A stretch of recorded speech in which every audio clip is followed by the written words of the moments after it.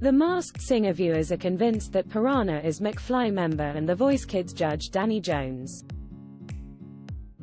On Saturday night's episode, Piranha took to the stage to perform Treasure by Bruno Mars for the judges. After impressing with their vocals, fans were convinced it was Danny, 37, behind the mask of the sea creature. Eagle-eyed viewers flocked to X, formerly known as Twitter, to share their reactions, with one writing, "I know that Piranha is the one and only it's Danny Jones 10,000%. Sick." Another fan played detective with the clues and said, "Piranha is definitely Danny Jones #Masked Singer UK. Pine cones equals Danny Jones. Ferris wheel, McFly found fame in the early O. Danny Jones is always scared and jumpy. Don't know the rest, but Danny Jones voice, I know this it's voice. Sick. I can't believe people are still saying Piranha isn't Danny Jones," somebody wrote.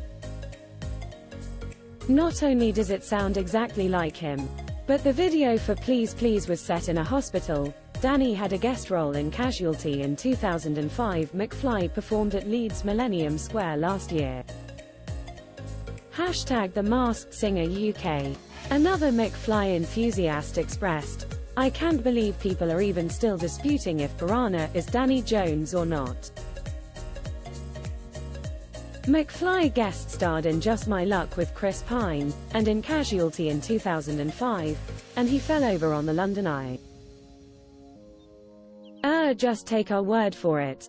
This is what we do. X #Masked Singer UK. Yet another X user wrote, #Masked Singer UK. When #Piranha sang a couple of weeks back, there was a map of the UK with England missing. Danny Jones' wife is a former Miss England nonetheless, they said. A sixth stated, "Last week, I was on the fence of who Piranha was. Now I'm 100% sure that it's Danny Jones. His tone this week sounded so much more like him." #Masked Singer UK. While a seventh fan added, "That rumor clue for #Piranha is easy. It was the 2005 nurse one." The McFly video for Please Please was all about them being in hospital surrounded by nurses. #Masked Singer UK.